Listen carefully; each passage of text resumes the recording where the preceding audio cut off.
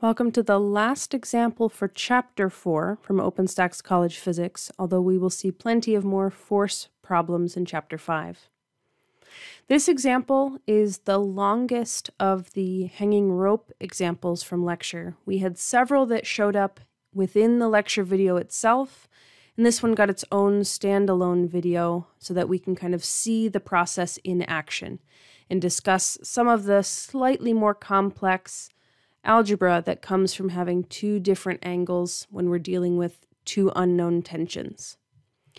As always, though, in Chapter 4, not only do we want the real image or real situation, and that's what's included here, also given to us on our slide, but we also want to draw the free body diagram.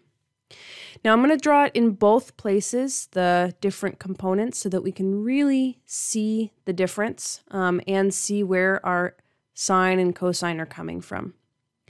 So first of all, this rope 2 is pulling away from this 50 kilogram block. So its vertical component is pointing up. It is pulling away from that block. And same for this one here as well. This is going to be T2Y because it was rope 2, the Y component. And this is T1Y. This is rope 1 and the Y component.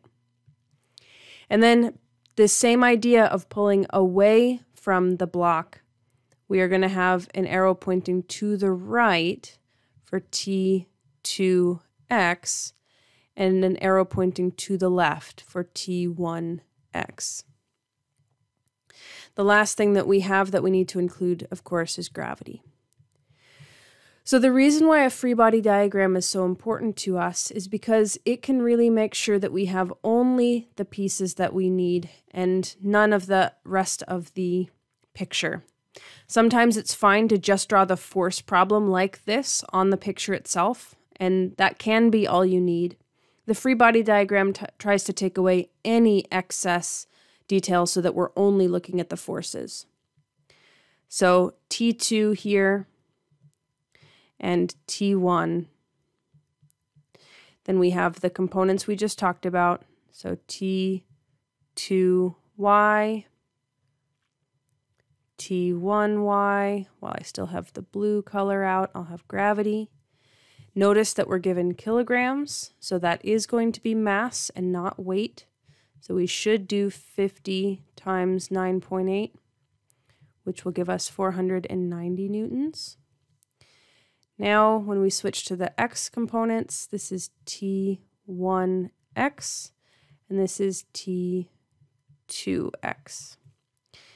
The angles themselves, this is over here, the 20 degrees, so this will be cosine, this will be sine, and here the 60 degrees. This will be cosine, the x component, and sine, the y component. All right, so we have our drawing, and now we can recognize that we're going to have to write down two separate equations. There's no way around that. So first of all, I'm going to erase this arrow just because it's kind of in the way of my problem solving. So if we look at the y component first, the key thing about these hanging rope problems is that the acceleration is 0 meters per second squared in both directions. So if we also write down f net x equals max, the acceleration in that direction is also 0. So we have that the net forces in the y direction add up to 0, and we also have that the net forces in the x direction add up to 0 also.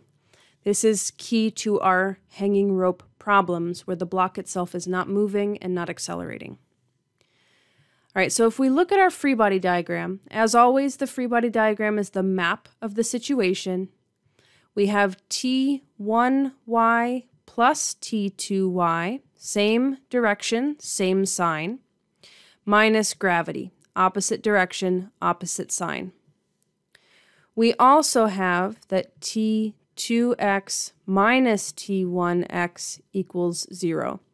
Opposite direction, opposite sign. We could have just as reasonably written T1x minus T2x.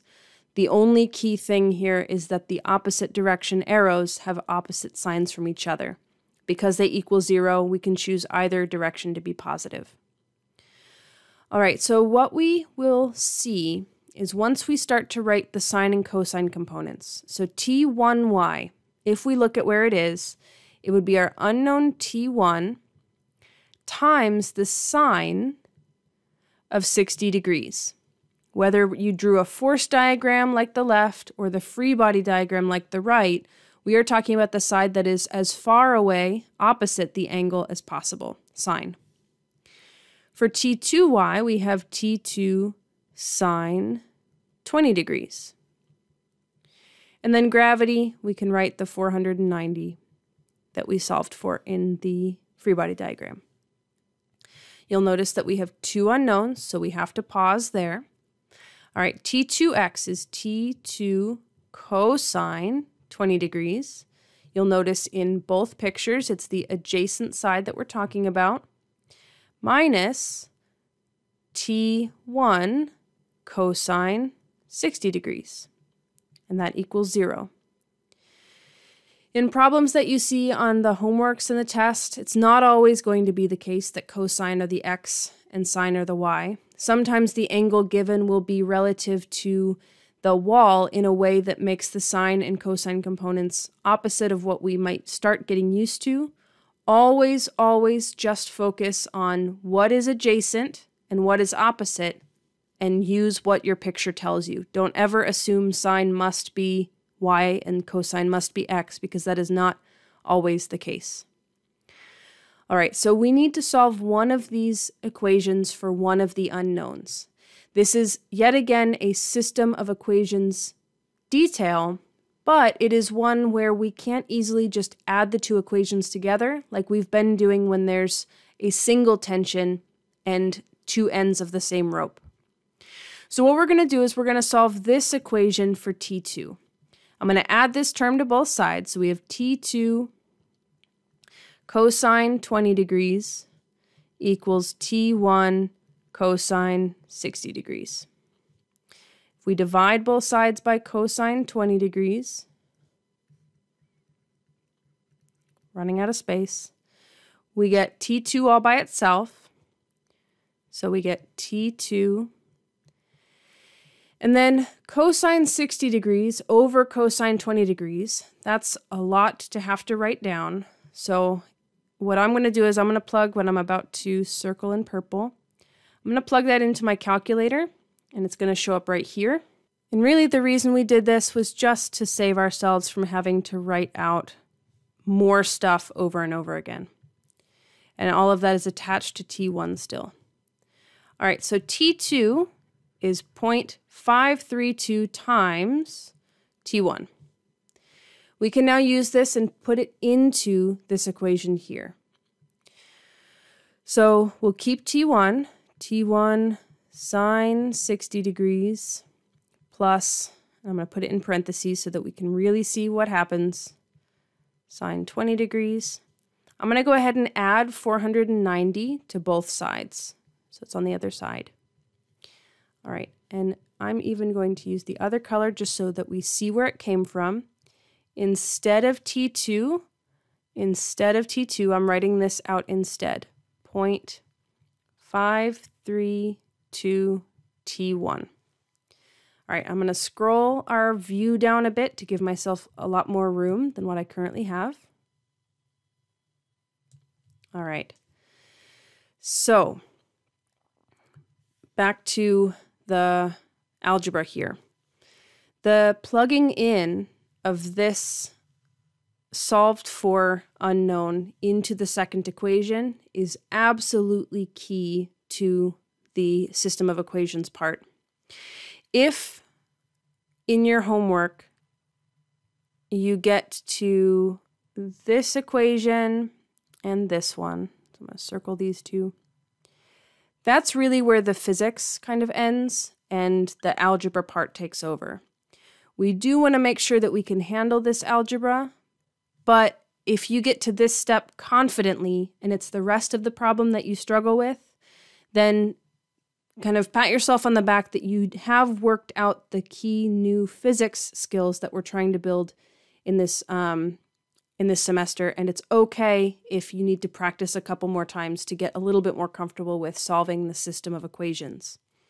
We solve for one unknown and we plug it in. For this first term, we can plug sine 60 degrees into our calculator, and we will get 0.866, and then the t1 is still here. So that's the first term. And then plus, I'm going to plug sine 20 degrees times 0.532 into my calculator. Those are both the things that are attached to t1. And I'm going to get 0.182 times t1. All right, all of that equals 490. The reason I've rewritten it like this is for a lot of students, this previous step looks really unfamiliar. And so I want to make sure we recognize that this is really just at this point. We did the hard algebra already. At this point, it's just a matter of 2x plus 3x kind of algebra.